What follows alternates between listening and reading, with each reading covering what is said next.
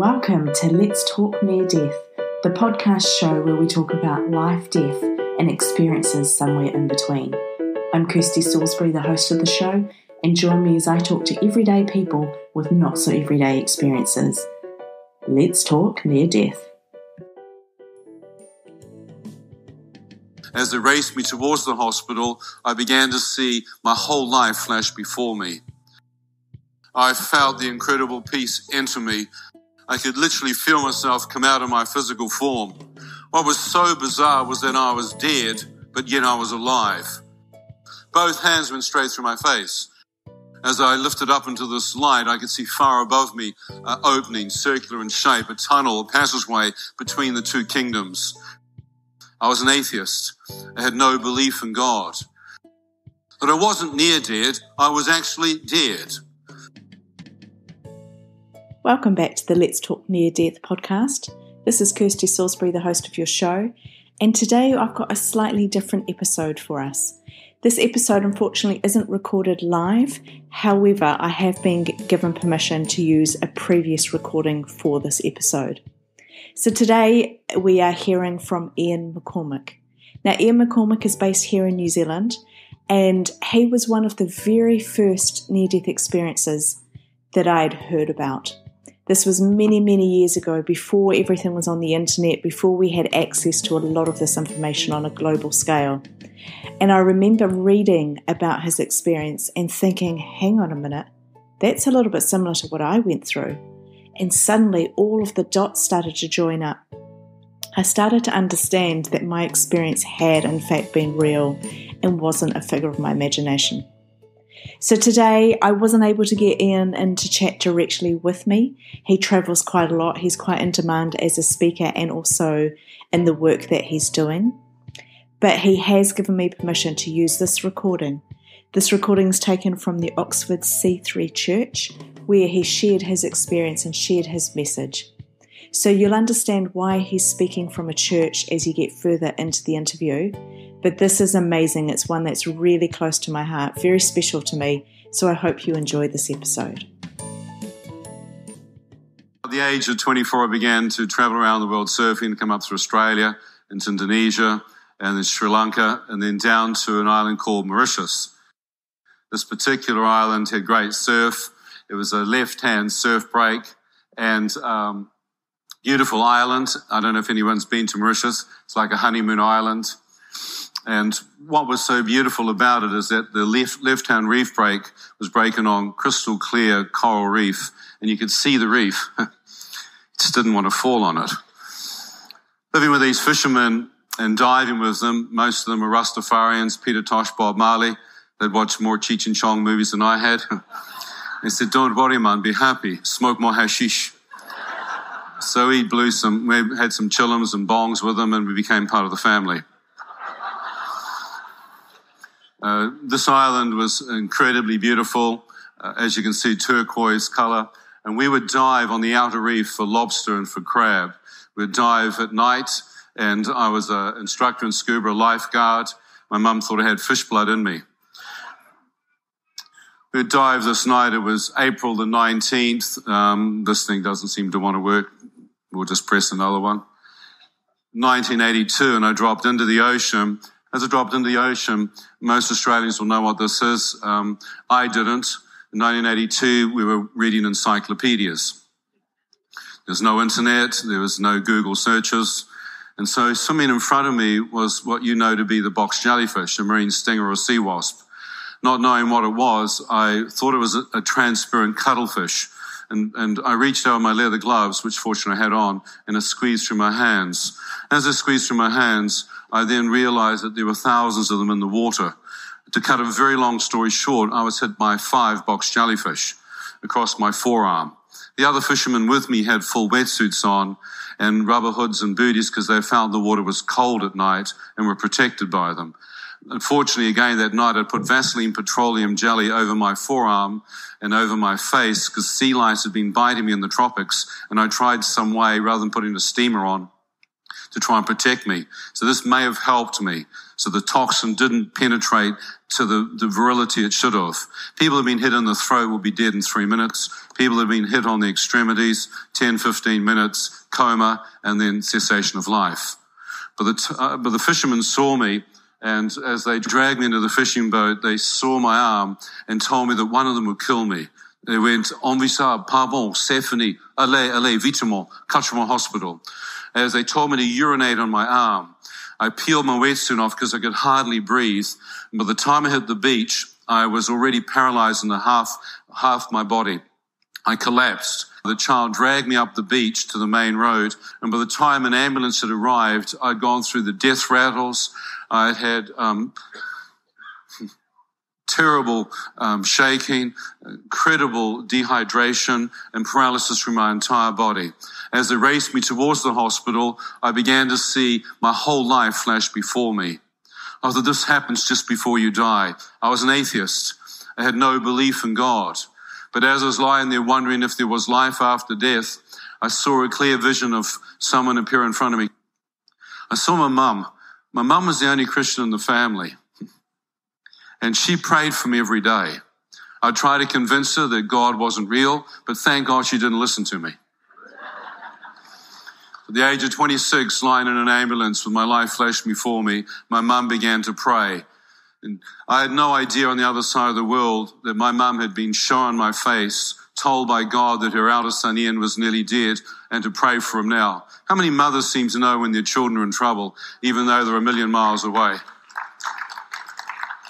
Most men wouldn't have a clue what's going on. But my mother, who believed, began to pray. In this clear vision, she said, Ian, no matter how far from God you may be, no matter what you've done wrong in your life, son, if you call out to God from your heart, God will hear you and God will forgive you. As I lay there and I thought, well, I've seen so many different religions, so many different gods. If there is one, show me your face and I will believe. I need to see to believe. As I lay there, no face appeared except my mother. I thought, well, mother is not God. But my mother prays to Jesus Christ. Could she be right? How many hate it when your mother's right? I lay there and I thought, well, my mother has an incredible gentleness. If there is a God out there, she emulates the most beautiful love. She's a pure woman. Perhaps she believes in the true living God. I thought, if it's a Christian God, what on earth would a heathen like me pray that's been there and done that? I thought, when I was a little boy, my mother used to pray the Our Father's Prayer, the Lord's Prayer, by my bedside every night. I thought, I've got nothing to lose. Perhaps I should pray that. As I began to pray, my mind went completely blank. My mother said, son, do not pray from your head. You call out to God from your heart. I thought, Mum, my heart's like stone. You could strike a match on it. I don't know if there's anything good left in it. And I said, but God, if you see me, I feel like a hypocrite praying, having denied your existence for so long. But if you can hear me, if you see anything good in my heart, please help me to pray. As I said that, words appeared inside the ambulance. Forgive us our trespasses and sins. I thought, I have so many sins. How could God possibly forgive me all my sins? I said, God, if you can hear me, I have no way I can list them because there are too many. But if you can somehow forgive a man like me, please forgive me all of my sins. The words disappeared. Fresh words came up. Forgive those who have trespassed and sinned against you. I thought, well, I can do that. I'm not revengeful by nature. I'm not vindictive. As I said that, two men's faces appeared in front of me. I thought, what the are they doing here? Have you got anyone on your hit list? Well, as I saw these two men, the voice that had been leading me through the prayer began to ask me specifically for what they'd done to me, whether I could forgive them. I thought, no, not these men. No. I then realized I was in a catch-22. If I did not forgive them from my heart, I would get no more of the prayer. And I'd been brought up a Church of England, Anglican, christened and confirmed like some of my Catholic friends. We knew how to stand up, sit down and kneel. The trouble was, as I lay there, I realized that the person I was talking to could be Almighty God. And if I didn't forgive them from my heart, I'd get no more of the prayer. In fact, later I found in the Bible, Jesus teach, if you don't forgive others who have sinned against you, their sins, your heavenly Father will not forgive you your sins against him. In other words, your repentance was conditional upon you forgiving others. Your unforgiveness would nullify your repentance. How many realize when Jesus hung on the cross, he said these incredible words, Father, forgive them, for they know not what they do. I lay there and I thought, well, these men maybe did know what they were doing, but can I still forgive them? I said, God, if you can forgive me, which is a very difficult thing, I will forgive these men. I will never touch them. I'll never lay my hands upon them. I realize now as I forgave them, I wasn't saying what they did was right, but what I was doing was releasing the bitterness and the hatred and anger within inside me. It's like a cancer that can eat you up. Unforgiveness can destroy you. It can absolutely destroy you. It can actually make more damage than just what they've done to you. I lay there and I forgave them. I felt this incredible release. Next minute, their faces disappeared. Fresh words came up. Thy will be done on earth as it is in heaven. I thought, God's will be done? Well, it's been my will. I'm independent. I'm self-sufficient. I've done it my way for many years. How on earth could I humble myself and surrender my life to God? I've never done this. And God, whatever you're doing in heaven has got nothing to do with my lifestyle on earth. But God, I will try, if you can help me through this experience, to follow you. I surrender my life to you. Here I became part of the prayer was when I made Christ Lord, not only Savior and forgive me of my sins, but I actually surrendered my life to the Lordship of Christ. Thy will be done, not mine. As I prayed that, the entire Lord's Prayer came before me. What struck me when I saw the entire Lord's Prayer, I prayed it through, and for the first time in my life, I understood what it meant. Prior to that, I'd been praying like a parrot. Meaningless repetition, following religious prayers, but with nothing intent on the heart. I felt the most incredible peace enter me right there on that ambulance. I thought, I wonder how many men literally find God just before they die. You must be very careful not to judge people, because none of you know who's praying for them. They may have 1,000 people wishing them dead and hate them, but it only takes one praying mum for God to listen to.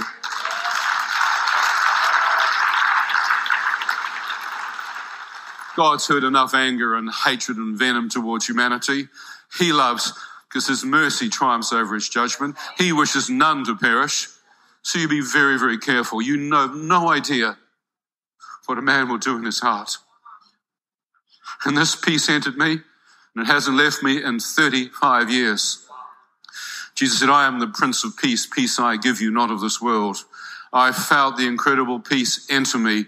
I didn't need a certificate of christening or baptism. I had a peace that was written into my heart right there on the spot, and it has never left me. He put his spirit within me as I lay there in that ambulance.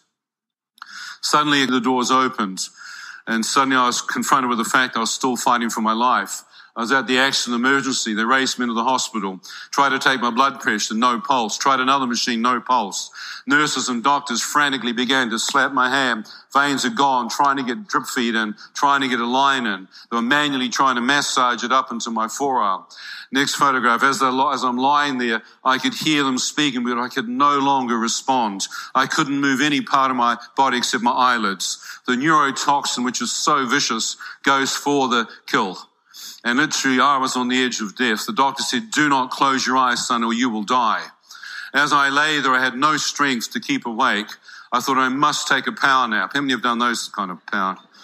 So I shut my eyes, and as I did, the machines monitoring my heart flatlined. In a split second, I found a release, as though the battle to stay alive had finished. I could literally feel myself come out of my physical form. What was so bizarre was that I was dead, but yet I was alive. How many have heard of people looking down upon corpses and they can hear and see all this going on?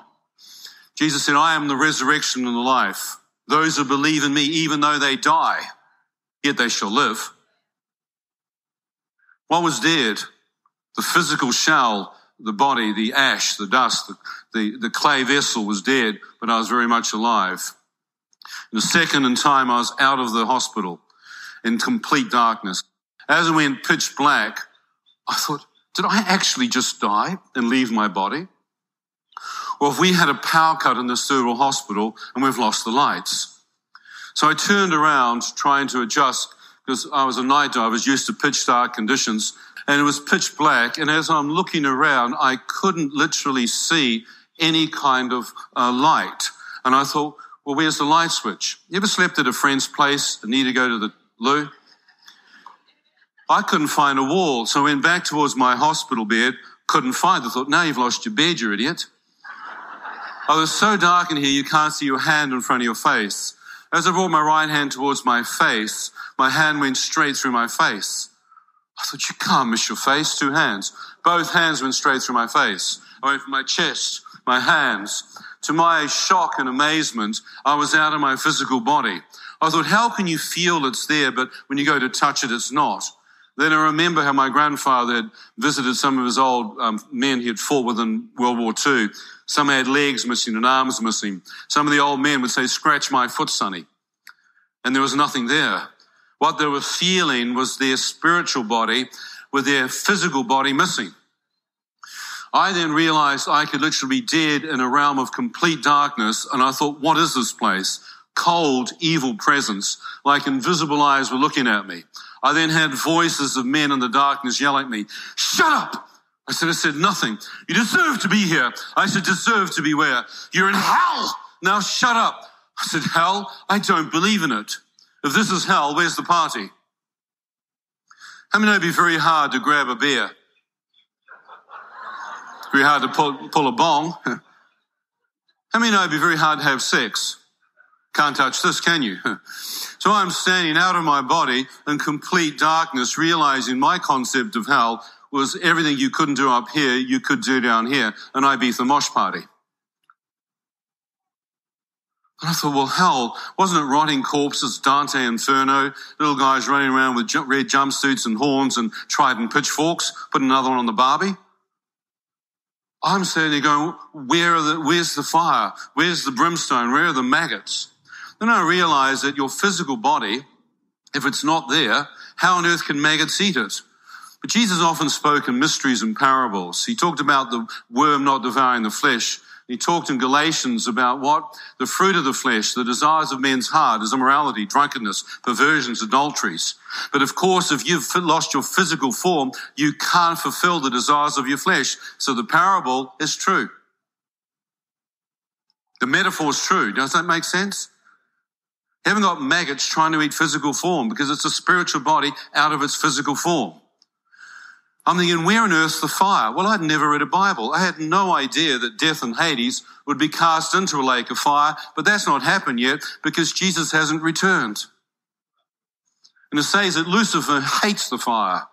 In Ezekiel 28, verse 18, God consumed his angelic body with fire and turned him to ash. Because we don't fight against flesh and blood.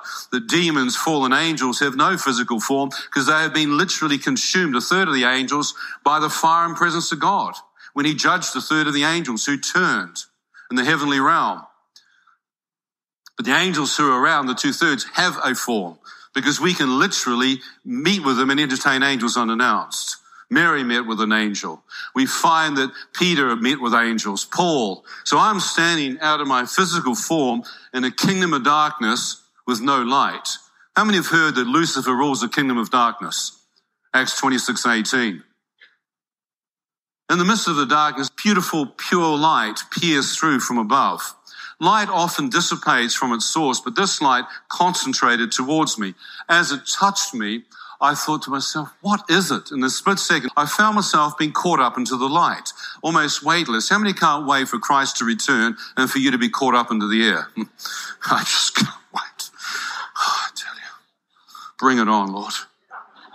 But when I stood in that darkness, I knew that you wouldn't want your worst enemy to go here. I knew you couldn't tell time. It was literally a place where it says men are held in darkness until the day of judgment. I stood in this darkness and wondering why they couldn't touch me. Why? Because greater is he within me than he's within the world. Nothing can separate me from the love of God in Christ Jesus. In fact, we read Psalm 23 at funerals, the Lord is my shepherd. I shall not want. Even though I walk through the valley of the shadow of death, I shall fear no evil. I had made Jesus Lord and Savior and shepherd of my soul in the Lord's Prayer in the ambulance. He was walking with me through the valley of the shadow of death. Who holds the keys of death and Hades? Where can I go from his presence? Even if I descend into the lower regions of Sheol, he still will find me, because darkness is as light to the Lord. Christ in me couldn't touch me. I thank God. As I lifted up into this light, I could see far above me opening, circular in shape, a tunnel, a passageway between the two kingdoms. The next picture, as I saw this tunnel, I was drawn into it, and the speed of light began moving along towards the source of the radiance. Waves of white light came off the source towards me. The first wave of light that touched me was comfort, a living emotion. Now, I tried Southern Comfort and a few other comforts in my day, but thank God this comfort is the Holy Spirit. The fruit of his Spirit is a comfort. So close, closer than a brother. As this presence flooded me, I thought, this is a living light. It's a living emotion. What on earth's down there? Another wave of light came up. Absolute peace from the tip of my head to the base of my feet. I thought to myself, I couldn't see my hand in that darkness. I wonder if the light, in this radiant light, I can see my form. I turned my head to the right, and to my incredible amazement, here is my hand, my arm, my fingers, but no longer bone and flesh. Flesh and blood will not inherit the kingdom of God. We shall be changed. Mortality will take on immortality. First the natural, then the heavenly. First the earthly, then the spiritual. I could see my spiritual body, and now I know why men who've lost limbs still feel it. And when they die, they will literally walk. Even if they're born blind, they shall see. I looked and saw my hand. It says, God is the Father of light, and will become sons and daughters of light. And flesh and blood will not inherit the kingdom of heaven. I came through this tunnel, another wave of light. Incredible joy flooded me. As I came out of this tunnel, I was struck with the enormity of the radiance. It is as though I'd come into the center of the cosmos. I thought, this must be surely where literally life begins. So bright, but it didn't hurt my eyes. I thought, is there something in there? Which is so my thought was a speech. In fact, it says, out of the abundance of the heart, the mouth speaks. So inside the light, I heard the same person who led me through the Lord's Prayer talk to me. He then called me by name. He said, Ian, do you wish to return? I thought, oh my gosh, there is someone in there. It's not just an innate power in the cosmos, which I'd heard from Taoism. I thought I would look back, and here was a tunnel going back into darkness. I thought, am I out of my body, standing before a being of light who knows my name? Is this reality? Or am I comatized, lying in a hospital bed with endorphins, starvation of oxygen, tripping off my skull? I had no idea that they'd physically moved my body from the A&E to the morgue. That I wasn't near dead, I was actually dead. And not just heart dead, but brain dead, because the neurotoxin had gone right through to the central nervous system and taken it out, because it was a neurotoxin. It wasn't a heart attack. It wasn't a drowning. It wasn't an NDE. It was actually clinically dead. No brain wave. How many know that's brain dead? How many feel like you're brain dead anyhow? Lights are on and no one's home. So I stood there, and I'm standing before a being of light who's knowing my name, asking if I want to return. I said, look, if I am dead out of my body, I want to go back. I don't even know where I am. He said, Ian, if you return, you must see in a new light. I thought, light, see the light. I am seeing the light. Are you the true light? He responded and he said, Ian, God is light, and in him there is no darkness at all. 1 John 1:5. As he spoke, just like I'd seen the Lord's Prayer appear in the ambulance as words of light came off him through this radiance, and I could read them. God is light. I had no idea what 1 John 1:5 was. I thought it was Roman numerology. Having never read a Bible, I didn't know it was the first epistle of John, chapter 1, verse 5. As I stood there, I thought, well, Buddhism had said yin and yang. God is light and darkness, equal and opposite. I'm staying here having Buddhism, Hinduism, Taoism, chucked New Age teaching back into the pit of hell where it came from. God is light. And in him there is no darkness. I'm standing before a being of light where I see no darkness. I look behind me because I thought surely I'm casting a shadow. But of course behind me there was none, because I was a spiritual being of light, and there's no shadow or shifting in the Lord. I then came to the stark reality, I'm standing before the true living God, creator of heaven and earth. He knows my name. He knows my thought before I speak. I thought nothing's hidden from him. My entire spiritual being must be laid bare. He must know the intent of my heart and see every disgusting. How many have got a conscience left? How many feel a little bit of shame sometimes and that you're not really worthy and good enough? It just hit me. In fact, Jesus said, men hate coming to the light, lest their evil deeds are exposed. I felt so ashamed, I began to step back towards the darkness. I thought, someone has made a dreadful mistake.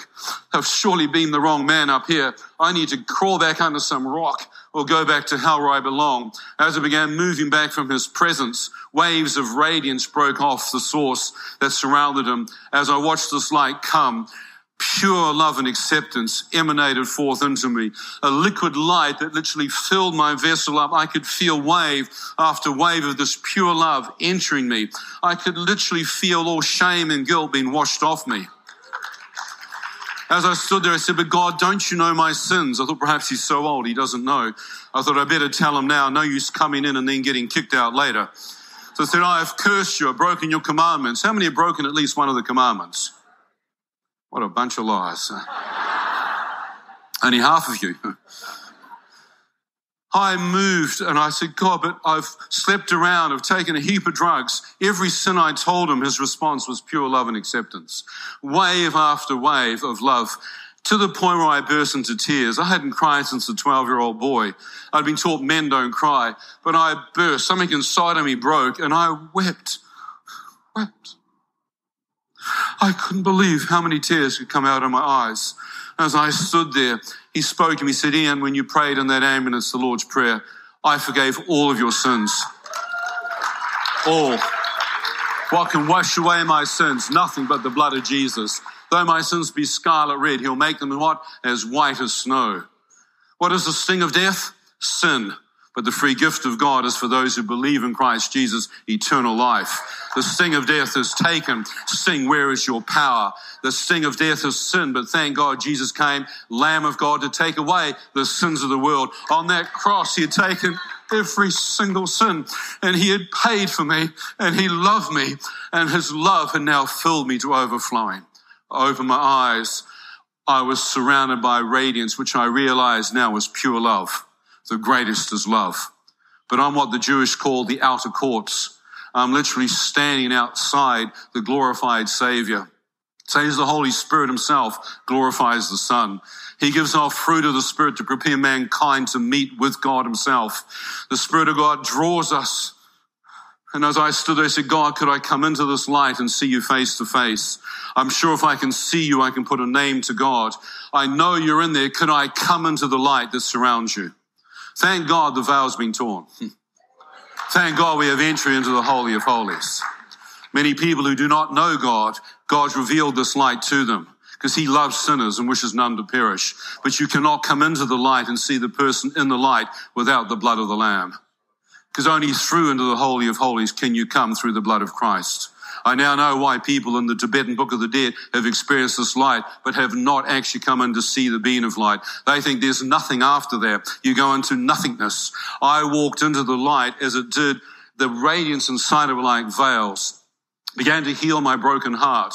This time I cried, but I wasn't sad. I didn't know a man could be happy and cry. I mean, no men's emotions are down on their feet somewhere. Oh, I tell you. I was again weeping. Why on earth am I weeping? Why? Because he heals the broken heart. The Spirit of the Lord's there to heal the heart. He went in where I'd looked for love and ended up with lust and passion and perversion. I was now feeling my heart totally healed. I then watched the light part, standing in front of me with bare feet, pure white garments, robes reaching down to his ankles, made up of this cloud of light. I looked up to the chest of a man, his arms outstretched, the robes he was wearing like monk robes, but pure white. And Daniel saw this in Daniel 7. It says his vesture was white. His garments were white like light, Psalm 103 verse 1. And it says that his hair and his vesture, as I lifted my eyes towards his hair was white, shoulder length. I was amazed because I've never seen an image of God or Christ with pure white hair. Always having brown hair. But it says he is glorified. His hair is like white, like wool, like snow. As I'm looking towards his face, I realize the source of all the light is coming out of his face. It's like eternity within eternity in his face. It's like I knew if he spoke, galaxies, constellations would come into existence. Because Jesus said, if you've seen me, you've seen the Father. We are one. He's the exact representation of the invisible God. And you behold his face. It's the glory of the Father revealed in the face of Christ. I then realized what Jesus wasn't just the Son of Man. He was the Son of God. He was actually God incarnate, taking on human form. I was in awe. I could see the light was the source in his face. It's amazing. I just, in absolute childlike innocence, just walked towards him. You ever seen the kids up here? How many know you once looked like that? How would you like to have childlike innocence restored to you? I walked towards him, light came out of his face, and purity flooded me. Purity. Now, I'd failed in the area of purity. Anyone else failed? I moved closer. Holiness, another abstract word, flooded out of his face. How many know he's coming for a holy, pure bride? How many know none of us can make ourselves holy and pure? That'll take striving out of you. You behold his face. You are changed from glory to glory. Only inside the Holy of Holies can we be transformed to be the holy, pure bride. It's not just for one person, not just for one priest. All of us now through Christ can come into the Holy of Holies. I was blown out. I was amazed. He had made me holy. He made me feel like I was a virgin, like I'd never have sex before. And trust me, that is a miracle. When I got married 7 years later to my dear wife, who was a virgin, I felt as though I'd never, ever had any sexual immorality in my entire life. I felt as though I was clean and pure and holy and undefiled when I went to my honeymoon. I thank God for that, because that is an absolute miracle. In fact, I told my wife what I was like before I married. I said, girl, you want to run now? You better run now. She said, I've been in church all my life, and I think I trust you more than most men in church. At least you're honest. So I walked in, and next minute, Jesus, arms outstretched, face shining like the sun. In the next photograph, I told this in Taiwan. Was it last year? Go back one. And this particular Chinese girl with the graphic arts tried to do this on her computer. An 18-year-old kid. Because almost all of them have Jesus as Son of Man, not the Son of God glorified. In fact, it says the light around him so bright in the new heavens and new earth, you won't need the light of the sun or the moon or the stars, because his glory will cover the heavens. As the waters cover the earth, his glory will cover the heavens. It's not this little light of mine. It's not some insipid glow coming from an icon. It's not a halo. He is glorified. He is the light of the world. I walked up to see him face to face and didn't know that no man sees the face of God and lives. I believe had I seen his face, I'd be not permitted to come back, because without faith, it's impossible to please him. I could see his form and glory, but if I saw him face to face, which the scriptures say we will eventually, I would have to remain there. Jesus then stepped aside and says, he is the door. He says, he is the door. Those who come to him shall come in and out and find green pastures. He is the door into eternity. He said, I'm the way, the truth, and life. No one comes to the Father but by me. So there's not many ways. Jesus said, I am the only way. No one comes to the Father but by me. He is the door and the light at the end of the tunnel. And if you've ever surfed, you realize trying to get into the tube, that barrel that you get into was only used for kings of Hawaii. The reality was, in the natural, that tunnel of light I traveled down was almost the same in the natural of getting into a tube. And that's why men get so hooked on it. It was more addictive than drugs, getting barreled. I saw some surf out there this morning. And I stood there in the presence of Christ as he stepped aside. What struck me was behind him were fields and pastures. The light of Christ was upon all of creation. I saw flowers with the most incredible light. Having done agronomy, I realized, in veterinary science, I realized that there was no sickness or disease in the pastures. They were literally alive. It was like a garden. I saw mountains and blue sky and crystal clear stream. And I couldn't believe how it was like you're looking through air. And God said, this is the river of life. He said, I've created a new earth. I've created a new heaven. How many know that this kingdom is not his kingdom? When Pontius Pilate asked him, he said, my kingdom's not of this world. If it was, they'd fight for me. But I go and prepare in my Father's place. This earth will pass away. Don't you think it's going to be terraformed and spoken back into existence again? It's a new earth. He said, that's why I go to be with my Father, and you shall be with me. Absent from the body, present with the Lord.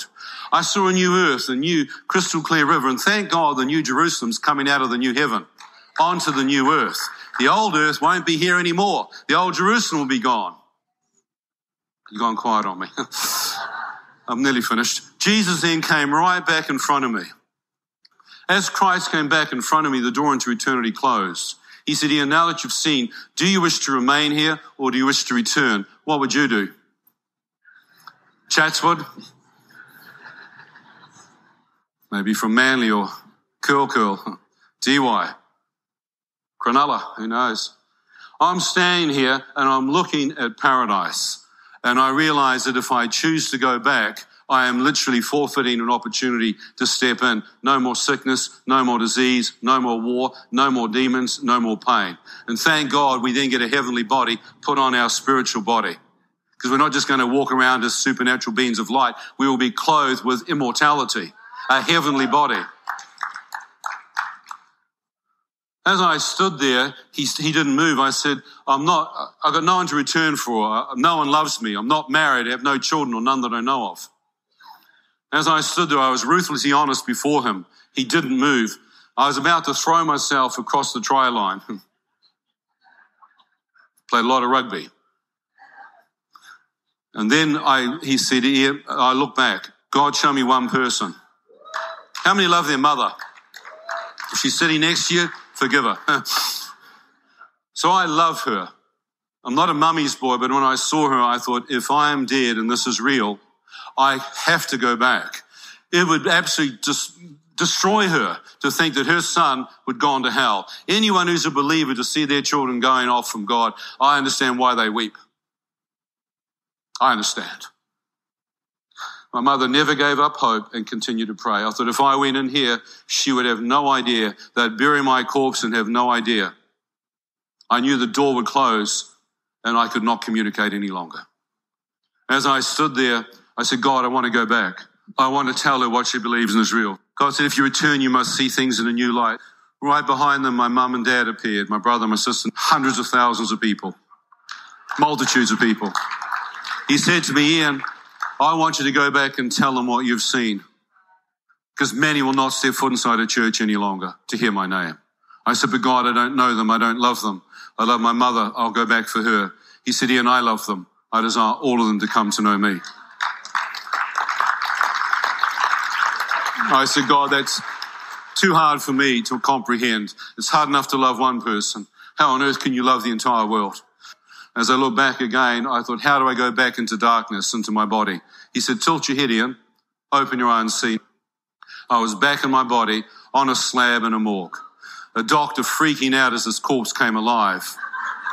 Nurses freaking out. I was freaking out. I was thinking, did I just see God? Was all that real? The doctor said, you've been dead for 15 to 20 minutes. We've done nothing to bring you back. I said, God, if that's true and I've been dead that long, I need another miracle. Can you heal my body? Or I will literally be on a machine the rest of my life. I felt power like electricity go through my body. Where death had come in through my feet, life was coming in from the top of my head. Wave after wave of resurrection power. Within a few hours, my body was completely healed. I walked out of the hospital the next day. Thank God he heals. The fishermen thought I was a ghost come back from the dead and ran. They're involved in voodoo. They couldn't believe I was alive. I flew back to New Zealand, and as I'm flying back in, listening to Men at Work, and I think it was Steely Dan, or I was thinking on my Walkman, and as I'm listening to it, I said, God, what's happened to me? Over the sound of my music of Cold Chisel and Men at Work, he said, you're a reborn Christian. I took my headphones off and looked around. There was no one there, so I put my dark glasses on and freaked out. I thought, what's a reborn Christian? heard of Catholics and Anglicans, Baptists. What's reborn? Do you have to die and come back to life? He said, no, son, you were dead in your sins, but you were born again when you prayed the Lord's Prayer from your heart. He said, when you call out from your heart, son, I will come in, the inner part. He said, I've made you with my hands. I'm not interested in buildings. I've made you. You're the temple. I want to live in you. That's why I've come to save you. The kingdom of God's within you to take you home. Same resurrection power that rose Christ from the dead dwells within me. Christ in me, the hope of glory. That even though I die, yet I shall live. He said, Ian, you don't have to wait until you die to experience the presence of God. You can have it right here on earth. He said, lift up your eyes, open your heart. I walked into a church that had the glory of God. It was in revival in Hamilton, New Zealand. And I was baptized in water by a Messianic Jew. I was baptized in the Holy Spirit, began to speak in new tongues. My entire life was changed. Oh, I'm sorry, gone over time, Phil. But I love God.